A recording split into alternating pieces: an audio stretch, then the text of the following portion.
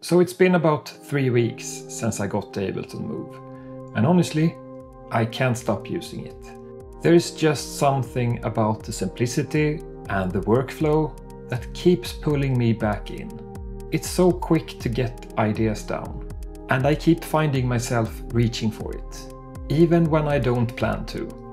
But if you have spent any time with the Move, you have probably hit the wall at some point. I mean the 4-track limit. But as many of you know, there is ways around it.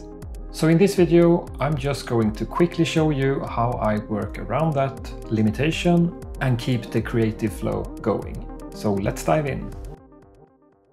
Okay, so here we have a typical jam on the Move, and obviously I have used all the 4 tracks, so let's have a listen.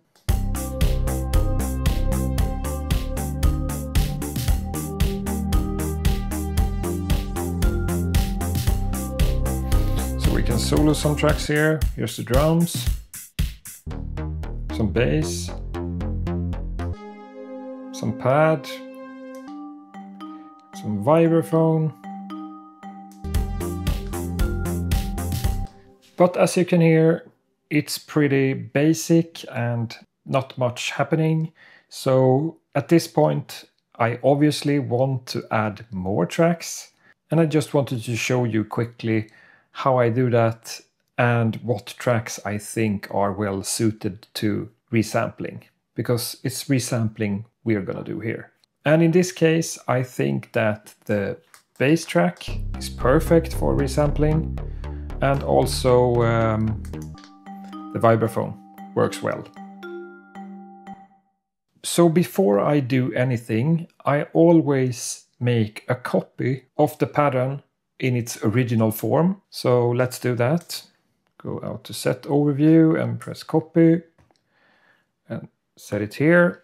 So now we can start to manipulate things here. It's obviously always good to have a backup of what you are changing. So now we move into the drum rack, and if we listen here, we can see that these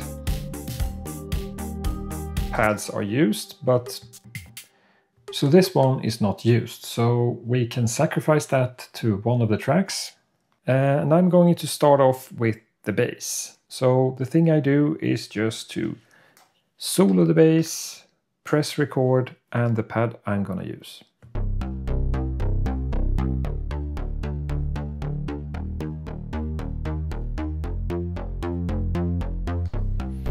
So it's done.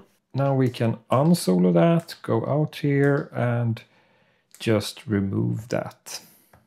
So it's gone. One more thing we need to do here, it's that the bass track was 4 bars. This is only 2 bars, as you can see here. So we need to double the length here, and then we can just press down a trig here, and we have the bass.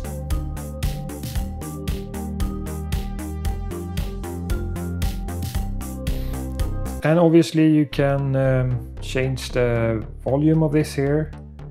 So I think it's good there. Okay, so the bass is done. Let's do the same thing for the vibraphone. So we will use this and just solo here and press rec and the pad.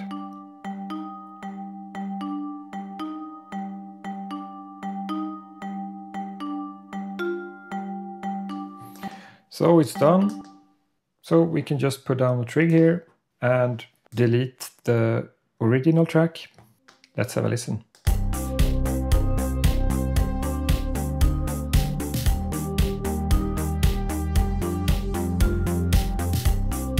So it works. I may increase the volume here a bit.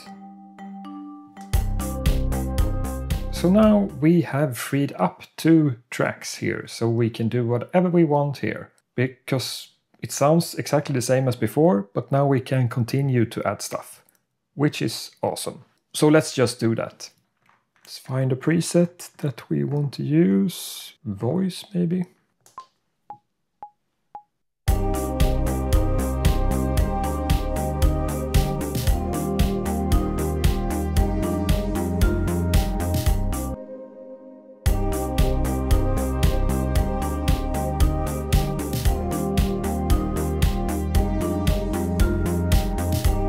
Yeah, nothing special, just showing you what you can do. Let's continue with this.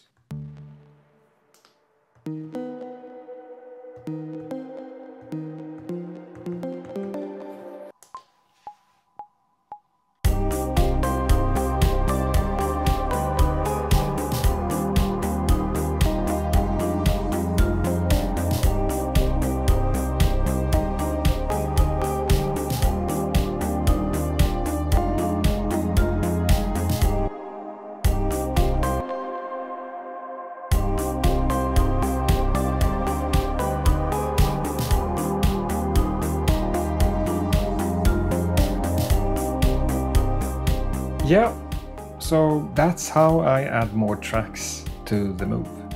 And I think this process is very simple and it does not hinder me in my compositions. I can just continue. It's not that it's blocking me or anything, because I rarely use like every 16 sounds here. So it doesn't bother me to sacrifice some of these for some extra tracks. So you can obviously add more and more stuff here, but I think that 6 tracks is like the sweet spot. 4 tracks is a bit too limiting, so it's good that you can get around that. One other thing is that not every sound is well suited to resample. This sound, for example.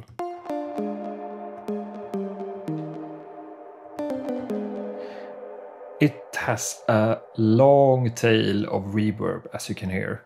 And that's very hard to resample without getting pops and clicks. So I would stay away from sounds like that. But bass sounds, key sounds often work very well. Yeah, so that's all I had. Thanks for hanging out, and I will see you in the next one. Bye!